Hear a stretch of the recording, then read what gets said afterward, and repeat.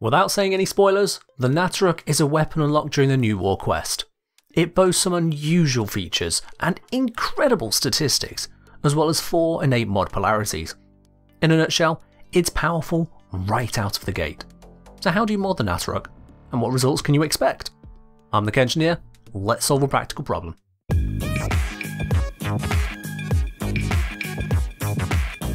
The first thing anyone will tell you about the Nataruk is the 3 firing modes it has: quick, charged and perfect. For the quick, it's a tap shot with very low value. It does have a forced impact proc on every hit, which can be useful if you're trying to coax out mercy kills. Say for example you want to use hard reset to get your companion back. The impact proc is otherwise not noteworthy due to the lower overall stats of this basic shot.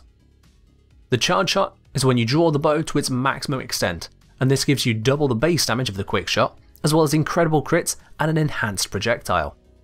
This projectile gains complete body punch through and is roughly 1 meter wide, rather than a pinpoint.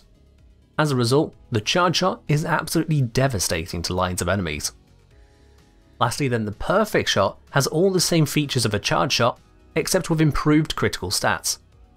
The difference in these crits is rather significant, as well as being a faster shot to fire, but you're not required to always go for perfection. The loss of the stats between the charge shot from perfect is about the same as losing 1 pip off both critical delay and vital sense, so the occasional overcharged shot won't kill you.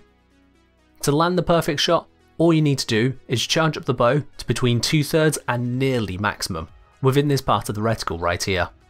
So long as you release the arrow at that point, you get a perfect shot. Now do be aware, both the charged and perfect shots do not have a headshot bonus, so you can simply just aim center and mass without issue. Results wise, this bow is more than just powerful. It hits about as strongly as the Foreman while having no recharge delay, unlimited range on its projectile, and higher critical stats overall. For normal star chart enemies, this bow just obliterates them with any decent mod setup. So let's instead look at gearing up for the steel path. Some easy slot mods are critical delay, vital sense, galvanized chamber, and hunt munitions. All of these are incredible for buffing stats and getting more out of the base capability of the Nataruk. Hunter munitions is especially useful against armor targets, which do feature in every faction at one point or another, so it's a worthwhile pickup. Also for the arcane, add in the primary merciless arcane for your pure damage boost, as you'll be getting plenty of kills with this bow. On top of these starting mods, the Nataruk benefits highly from increased fire rate, for which a few options do exist. You've got speed triggers bonus of 60%, Vile acceleration of 90% but with a small damage drop, Vigilante fervor of 45% with a token critical chance buff, or Prime Shred, which is 55% and also 2.2 meters of punch through. Of these, Prime Shred is the best all round. While the Nataruk has innate body punch through on charged and perfect shots, it has no penetration of any other type of obstacle like doors, crates and deployable cover. With Prime Shred, those smaller bits of cover become a non-issue, allowing you to take shots more freely with greater effect. Now normal shred stats are much lower though, so if you don't have Prime Shred, go for Speed Trigger instead. As for Vile acceleration, I find that's a little too much in the speed department for the firing style of the Nataruk. With that bit done, this leaves us with 3 mod slots in the main section. Against the Grineer, I recommend Rhyme Rounds, Malignant Force, and either Standard or Primed Bane of Grineer. The viral procs this generates are a significant multiplier to damage that applies to all Grineer units you'll face, and crucially, it also buffs up those slash procs which bypass all armor. Not only that, but the Standard and Prime Bane mods both double dip when it comes to enhancing slash procs, meaning with the Standard Bane you'll gain 69% more damage on those slash procs, or with the Prime Bane you're gaining 140% more damage. No other single mod can compete with that slot for effectiveness.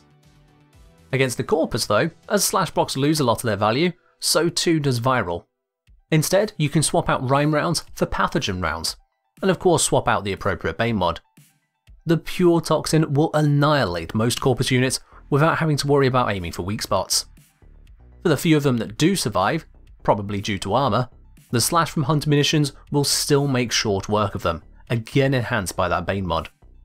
The Bane mod will also be enhancing the Toxin procs you'll be delivering to those enemies, so you've now got two sources of damage stripping away at any of those enemies which dare to survive the first shot. As for the infested, most of those just die to any decent build. Of the few that aren't so easy to kill, the majority of those are immune to at least viral procs and sometimes viral damage as well. Instead, modding for corrosive alongside hunter munitions will allow you to handle those armoured units, as well as the status immune units without having to worry. As it's only a limited number of infested that take any extra work, and some of those are just status immune anyway, you can do away with the Bane mod in favour of Serration. While Serration is an overall weaker choice once you have a fully stacked arcane, this gives you more damage against the acolytes as well, in addition to keeping up a higher base damage should you find yourself spending a long time without kills, like when fighting a Juggernaut. If you have it, Amalgam Serration is a perfectly valid swap in for standard Serration here. With these three setups, you can handle all of the main factions without issue with this bow. Lastly, in terms of modding, there's the Exilus slot. If you want just pure damage, you can slot in Vigilante supplies.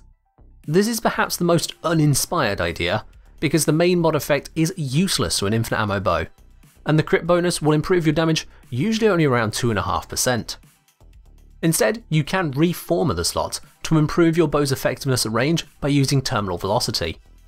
The increased projectile speed can make leading shots that little bit easier, though it's not going to make up fully for bad aim. My personal choice, however, is the Hush mod. For some reason, this non-explosive bow has an alarming noise level, making it unsuitable for stealth and especially so for Ivara.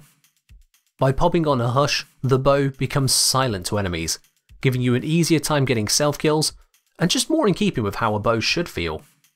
Of course, if you don't give a toot about stealth, then this doesn't matter. So there we have it then, the new and powerful Nataruk bow, set up for every major faction. If you have enjoyed this video, or learned something new, give the video a like and subscribe as well to catch more as it goes live. I'll often be talking about the topics upcoming for future videos on my live streams over at twitch.tv/thekengineer. So if you'd like to see more of the experimentation side live, then absolutely check that out. That's all from me for now though, so as always, launch arrows, clear rooms, and fight well, Tenno.